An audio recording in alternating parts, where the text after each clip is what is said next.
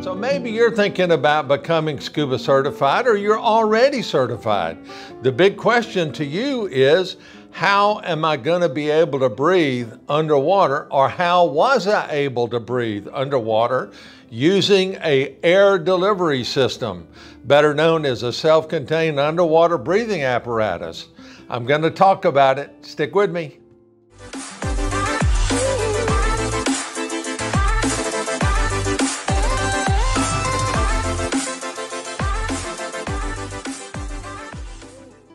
Hi folks, Bob Collins for Diver Supply. If you're new here, please reach down and hit the subscribe button. We really appreciate you folks when you subscribe, and of course we appreciate everybody that watches. I was out on the sales floor just yesterday. I met a couple from Tennessee that said they watched the videos, really enjoyed it. Good luck on your trip and have great fun down there in Bonaire, guys. And I also met a public safety diver that we had a nice discussion about high pressure tanks, low pressure tanks, benefits, things like that. So again, if you have comments, post them back down below.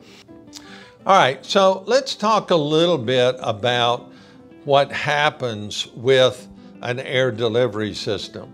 Now, the tank, this is our high pressure air, 3,000 PSI, and this air is going to come out of the tank through the valve into the first stage.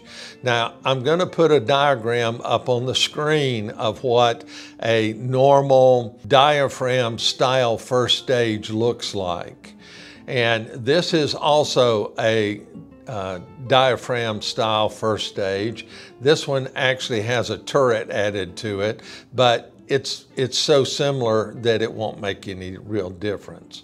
The air comes out at 3,000 PSI, goes into our first stage, and in the first stage, it is broken into two separate chambers.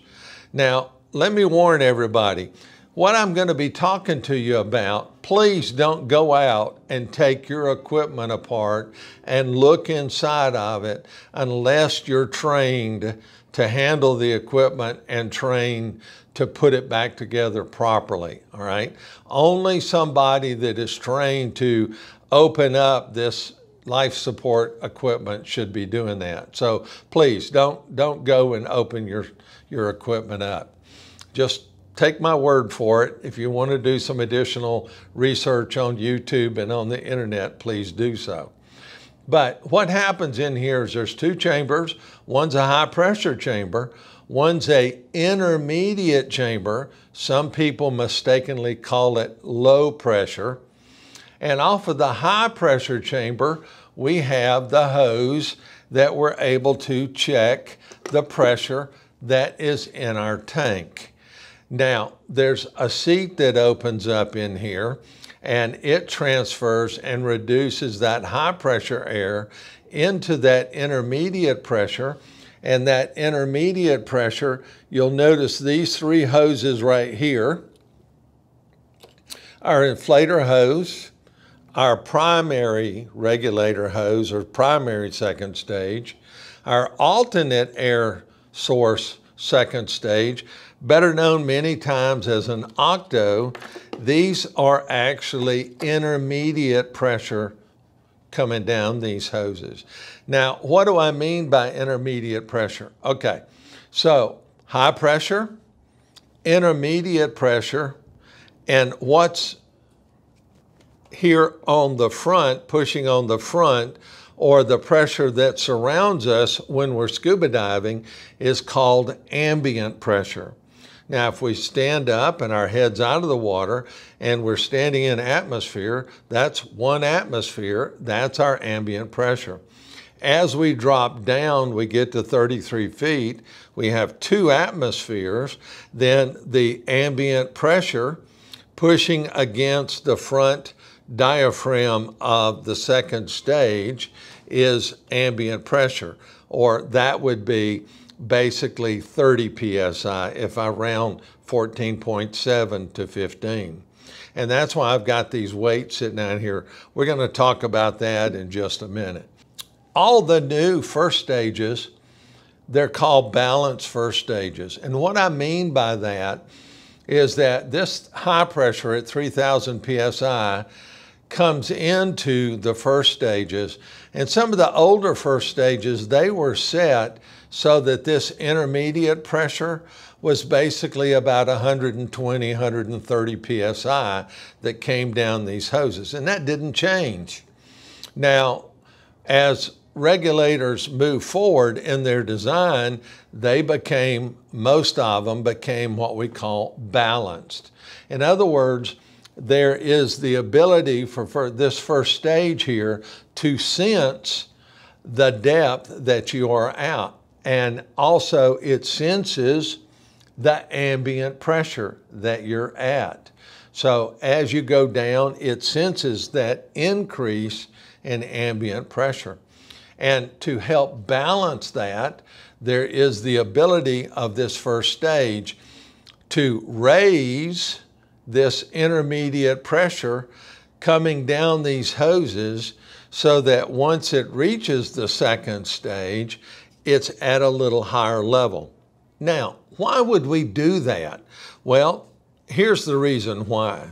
So if you're breathing off of this, and the ambient pressure here is increased now to 2 atmospheres or 30 psi coming off this 120 or 130, then it's not that big a deal. But once we drop down from 30 to 60, now 3 atmosphere or 45 psi, now we drop from 60 to 90, now it's 4 atmospheres, or now it's 60 psi. And of course, if you went down to the maximum of the recreational limit down around 130, then you're talking 5 atmospheres, okay? So it's considerably more as you add that ambient pressure that you're breathing off of. So in that 60 or that 75, compared to that 120, now you're pulling off about half of that pressure, and it makes it a little bit more difficult to breathe off of. What we're able to do with a balanced first stage is that it senses that elevation of the ambient pressure, and it will actually raise that intermediate pressure maybe up to 140, 150, 160, 170, maybe even up to 180. And now you're taking the 60 off of 180 versus the 60 or 75 off the 120. There's a considerable amount of difference in the ability to breathe off of the second stage. So that's the beauty of a balanced first stage. Now, let's talk a little bit about the second stage. And what I've got here is I've got an old second stage. It doesn't have a mouthpiece on it. And I'm just going to talk about the major parts and pieces here. So this is our cover, our purge cover. This one actually has a little button on the front as a purge button. Here's where we breathe off of. We'd have our mouthpiece we'd be breathing here. And of course, here's our vents. Now, again, I warn you, please don't go taking your second stages apart. Just believe me, this sort of thing is in there. So I'm going to take my purge cover off. And again, this has got holes in it. You can kind of see through there. And the water flows through there. And there is a rubber diaphragm in here that separates the water from the air that you're going to be breathing from. And I'm actually going to pull that out. There's our rubber diaphragm that separates it. There's a little metal plate in here. And what that metal plate does, it pushes against a lever in here that actuates the seat to open this little valve in here to allow air to come in that goes down your windpipe, down your throat. And so it senses, the diaphragm senses that ambient pressure pushing on it, whether it's 14, 30, 45, 60, 70, whatever it happens to be, it senses that pressure. And as you suck in, it opens the seat and it provides the air to you at the matching ambient pressure.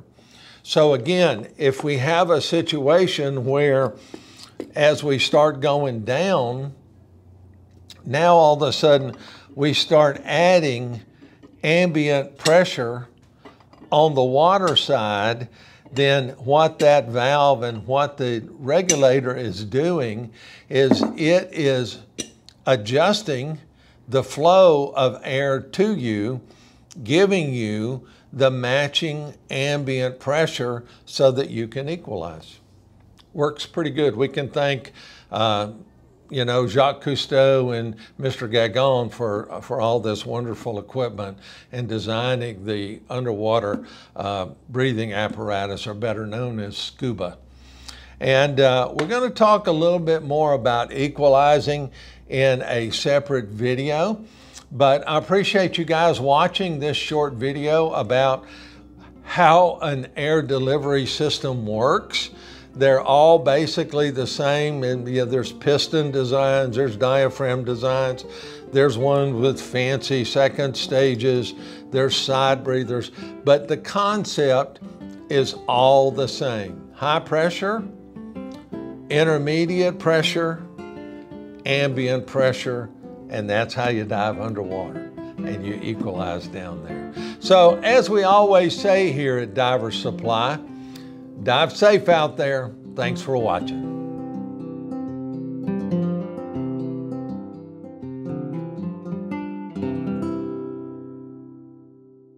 And had shopped in our, and now my phone's ringing.